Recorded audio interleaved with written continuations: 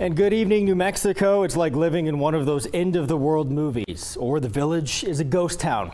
That's just two of the things we are hearing tonight about one of the most beautiful places in the entire state. That would be Ruidoso. Two massive wildfires are still burning there tonight. Thousands of people have had to simply leave the village and surrounding areas. We've also confirmed that one person has died. Those two fires are still burning out of control. Now, we want to give the people who live in the metro a little bit of perspective on just how big the fires are. When you add the acreage of both the South Fork and Salt fires, we're talking, as the governor mentioned, about more than 20,000 combined acres. That's approximately 32.5 square miles. That red box on the screen now shows just how much of Albuquerque these two fires combined would cover. You could say that's a pretty decent majority of the Northeast Heights. Tonight, we're bringing you complete team coverage of those wildfires, starting off with our very own Griffin Rushton. He joins us live from ENMU Roswell, which is just one of the many evacuation centers that is welcoming Ruidoso residents again tonight. Griffin.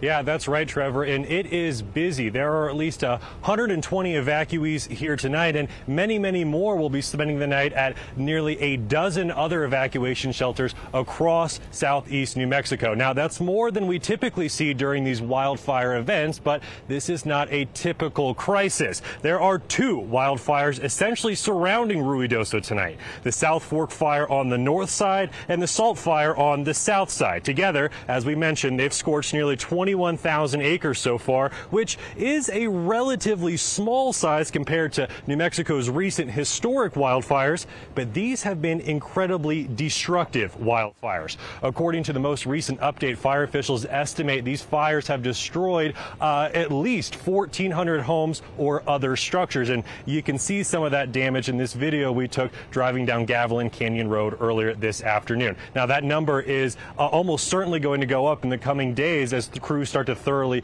assess the damage. Now, as we mentioned, we saw some of that damage firsthand today, and I can tell you it is startling to see just how much is gone in just the first 24 hours since the village was evacuated.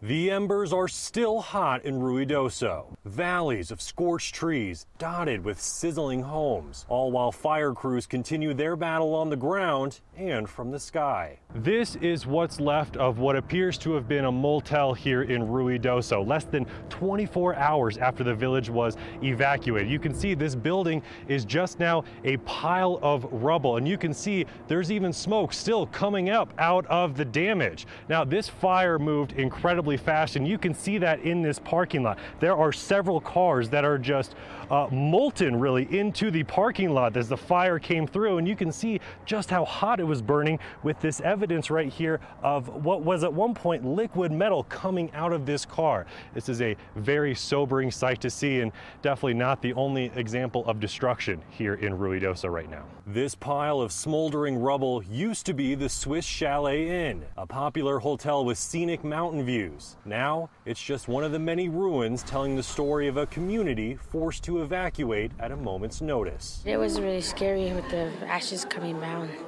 It was like snow falling down. It was pretty bad. It was scary, yeah. Many evacuees only took what they could carry. So my wife was, let's grab what we need that's important to us, our papers, our, pictures, or some clothes, and let's get going. We left everything else behind. Now, he's hoping everyone saved what matters most. It's been tough because I've never been through this before. And I just keep getting cracked up about it because it's just, I know there's other families that are trying to look for their loved ones. Yeah, officials confirmed tonight at least one person was killed in these fires, making this the second deadly wildfire incident in Ruidoso in just 2 years. That's after two people were killed during the McBride fire back in 2022. Now, officials tell me an emergency management team is expected to be fully up and running tomorrow morning, and we're going to be working to get you a better look at what that firefight looks like then. Trevor? Yeah, Griffin, that car, that hotel just symbolizes, unfortunately, what we're probably going to see a lot more of in the coming days. Thank you so much for the update. Let's turn to our chief meteorologist, Eddie Garcia. As you heard Griffin mention, the number of buildings or structures damaged jumping just now from 500 to 1,400. You had a pretty strong reaction when you saw that video too, Eddie. Yeah, I can't believe it, Trevor. You know, as I've said before, grew up going to Ruidoso. Yeah. I can't believe the Swiss Chalet Motel is gone. It looks like that now. Yeah, I mean, that's one of the many staples in Ruidoso, and your heart goes out to the people there. Certainly, this is going to be a long time recovering. But right now, we are looking at the active firefight. This is a live shot of Midtown Ruidoso right now.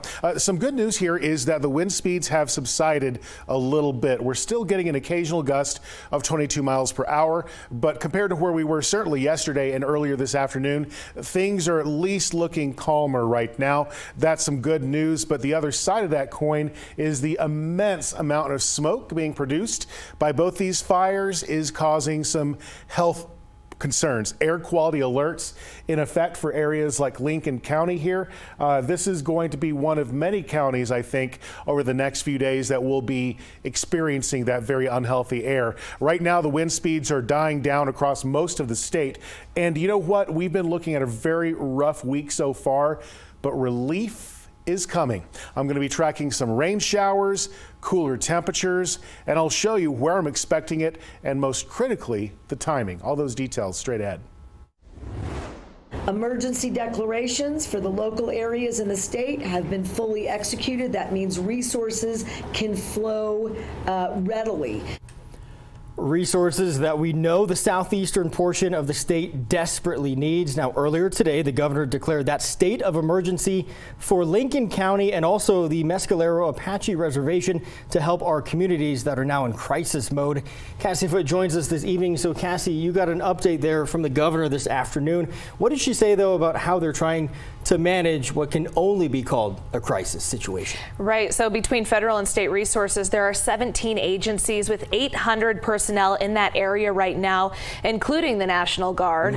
The South Fork and Salt fires are still 0% contained, and the governor says people are still looking for family members tonight. Today, we have two devastating, enormous fires. And when I say enormous, it means that they're getting more and more complicated to address. It's too early to tell just how far that devastation goes, but our crews got a good look at some of it today. More than 24 hours after the South Fork and Salt fires sparked near Ruidoso, and community members are waiting to learn what the future holds. Governor Michelle Lujan Grisham says so far one person has died in the wildfires.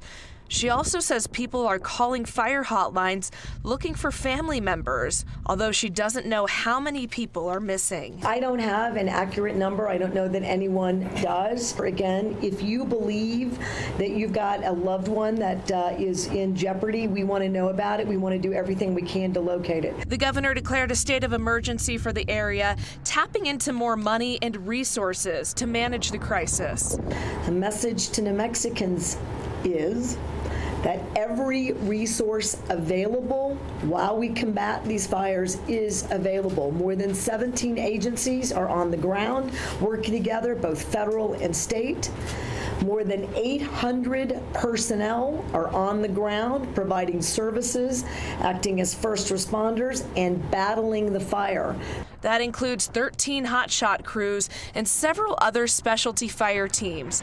But our state forester says Tuesday brought shifting winds and dynamic fire conditions. We are doing everything we can safely, and we are concerned about the safety of the firefighters, the aircraft pilots, the residents, and the visitors. So if you think one of your loved ones is unaccounted for, or if you need help reuniting with them, we have a number you can call. There's also a Reunite Ruidoso Facebook page.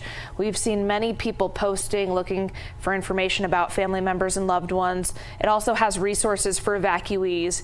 You can find that hotline and Facebook page at KOB4.com. Just click on this story. Cassie, the big question that a lot of people have ask me, and I say I don't know, is do we have any idea what may have started the fires? Not yet. It's too early to tell. There is some information going around social media right now that an arsonist could be to blame because there were 4 small fires that unfortunately these 2 exploded in size, but it is just too early to tell what the cause could be.